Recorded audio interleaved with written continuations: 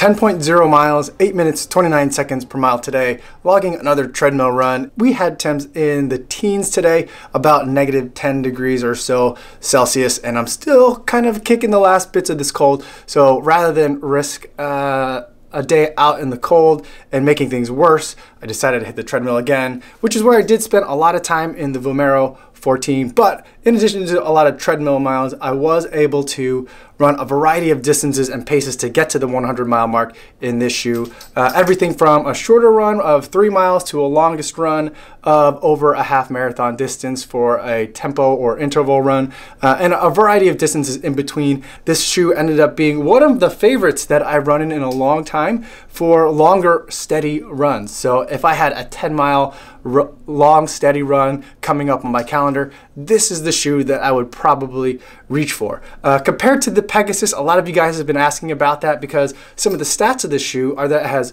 full-length Zoom air pocket, just like the Pegasus, but instead of the Cushlon of the Pegasus, it's got React foam in it, making it nice and soft for a very comfortable ride. I think ultimately that the Pegasus is more like a two-door coupe version versus a grand touring version of the Vomero. The two-door coupe of the Pegasus is great for things that are a little bit more nimble, a little bit quicker, or a variety of paces. This one is really for getting up on the highway, putting it in cruise control, and just going. So you could definitely get up to speed in this, but I think that this shoe for me felt best when I got to a certain speed and just stayed there, and then once you did, you could just lock in and go, and the miles were effortless.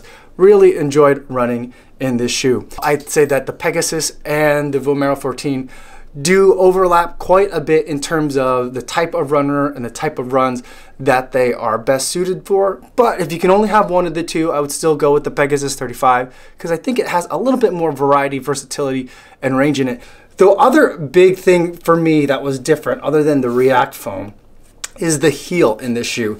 There's tons of padding, and it's kind of weird in that in this design, they have really made the cut around the ankle really low, and so that's something that was very noticeable to me.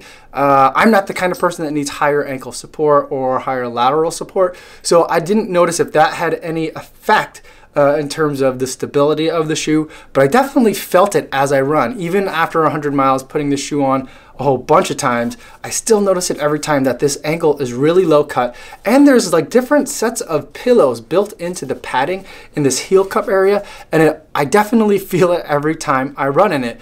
It's almost as if they've got like cushions that kind of are pushing in to wrap around your Achilles in kind of a strange way.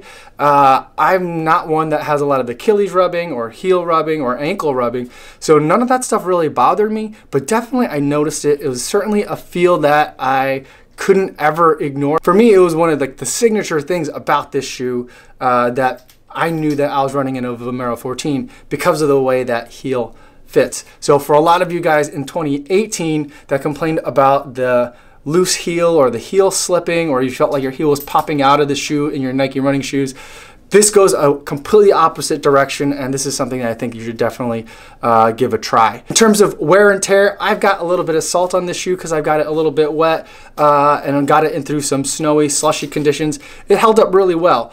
Because of the low cut and so much of your ankle is exposed, I wouldn't consider it really like a winter shoe, but the upper here is a little bit thicker, a little bit less breathable, so it did well in terms of just cold, dry temperatures. And the tread on the bottom, this tread pattern, very different from what I've seen before in the Pegasus that I'm used to. The lugs and the spacing, I think, are really great for some winter conditions, so it kind of is a sleeper winter shoe in a little bit of a way, except for that ankle. If that's the one part, I feel like if there's any real snow or accumulation, everything's gonna come in this way. But in terms of the tread, I really like it. The rubber's holding up exceptionally well. Part of that's probably because of the fact that I've got so many treadmill miles in this shoe, but overall, it's doing such a good job. It's hard to tell where there's any wear on this shoe at all for me, and that's a little bit unusual, so I'm very pleased with how this is holding up.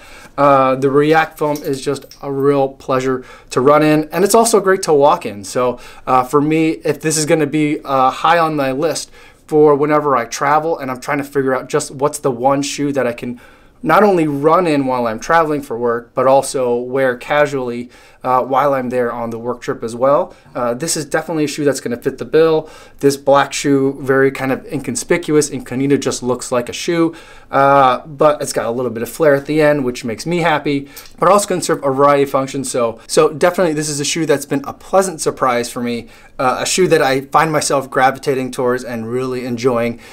If I do need to do something that's a longer distance, plus has a variety of paces involved, I'm still gonna reach more towards the Zoom Fly Flyknit because that has React as well, but instead of the Zoom Air pocket that the Vomero has, it's got the carbon fiber plate. So for something where I need to go long distances and mix up the paces, the Zoom Fly Flyknit is where I'm gonna go.